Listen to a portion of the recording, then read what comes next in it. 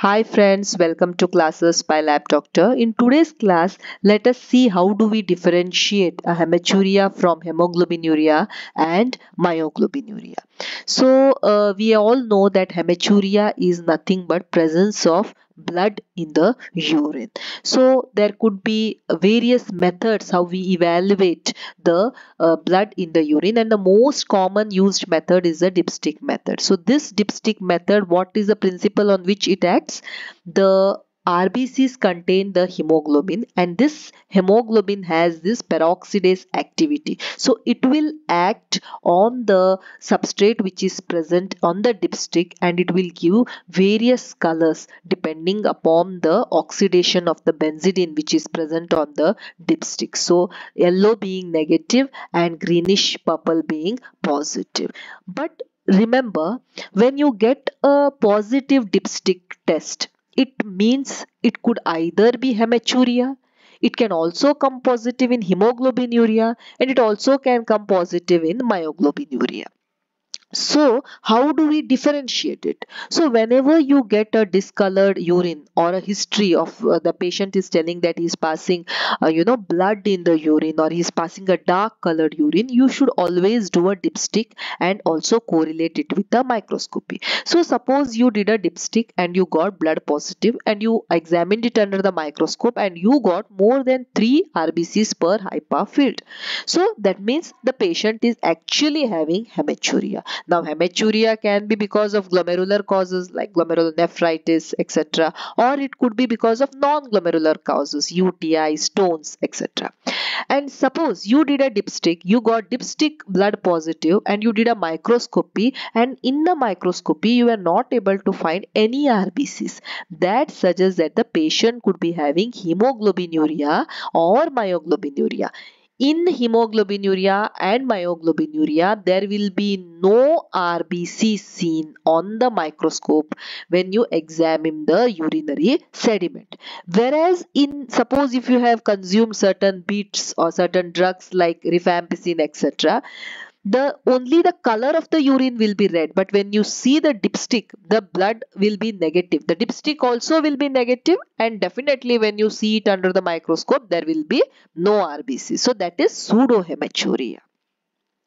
The hemoglobinuria, when I say hemoglobinuria, that means in the urine there is hemoglobin. So the RBCs are lysed, and the hemoglobin which is inside the RBCs, that is coming in the urine. That is called as hemoglobinuria. So for that, the RBCs have to lyse, which happens in hemolytic anemia. So hemolytic anemia can happen in autoimmune hemolytic anemia, microangiopathic hemolytic anemia, paroxysmal nocturnal hemoglobinuria, because of falciparum malaria, drug-induced hemolytic anemia, or you can have prosthetic valves like mechanical stress which is causing hemolytic anemia. All these factors can cause lysis of the RBCs. They can break down the RBCs, and the hemoglobin can come in the urine. Then there is second thing called as myoglobinuria. Myoglobinuria. So this is a kind of protein which is present in the myo, that means the muscles. So whenever there is muscle lysis, where that is called as rhabdomyolysis, wherein the muscles are lysed and this protein is excreted in the urine, or there is infection to the muscle, there is myositis or inflammation, that time also this protein can leak in the urine. For example, whenever there is a crush injury, for example a road traffic accident, you have done a vigorous muscular exercise, there is a heat stroke, there is an electrical shock, prolonged seizures, polymyositis, viral infection, viral myositis, or there could be certain drugs which can cause this myoglobinuria. So all this can lead to myoglobinuria. So this you can see, this is a normal urine, and this is a hemoglobinuria which is given a reddish tinge to the urine. So in case of hemoglobinuria, what happens? The red blood cells are broken down. There is Hb plus haptoglobulin. So the hemoglobin combines with the haptoglobin which is produced by the liver. So this complex cannot be excreted to the urine, but then in the bargain what happens is the haptoglobin is all consumed. So once it is consumed, the Hb whichever is excess, it gets leaked to this glomeruli, and that comes out as in case of hemoglobinuria. So in case of hemoglobinuria, hemoglobinuria, you will see that the hepatoglobulin level of the patient will be less. So this is the most common cause what we see for hemoglobinuria, that is the rupture of the RBC by malaria, typhoid, etc., wherein the RBCs are ruptured because of this malarial parasites. So this is a hematuria where you can see that this color is reddish. This is more like a cola colored or reddish brown in color, hemoglobinuria and myoglobinuria. So in hematuria what happens, see that there is a sediment and the supernatant is clear. Whereas in case of hemoglobinuria, when you spin also, the entire plasma will be reddish in color. So myoglobinuria, I have told you that this is a substance which is present in the muscles and which will spill into the blood and urine whenever there is a muscle damage or rhabdomyolysis. So these are the various colors you can see in case of myoglobinuria. So how do we differentiate between hematuria, hemoglobinuria and myoglobinuria? So when you do a reagent strip test, suppose you have done a dipstick test, you will get positive in hematuria, you will get positive in hemoglobinuria, and you will also get positive in myoglobinuria. So all three will give you a positive dipstick for blood in case of hematuria, hemoglobinuria and myoglobinuria. If you see the urine color, that will be like in case of hematuria it will be reddish and cloudy, whereas in case of hemoglobinuria that also will be reddish, much little bit clearer, but in case of myoglobinuria it will be more towards the brownish side.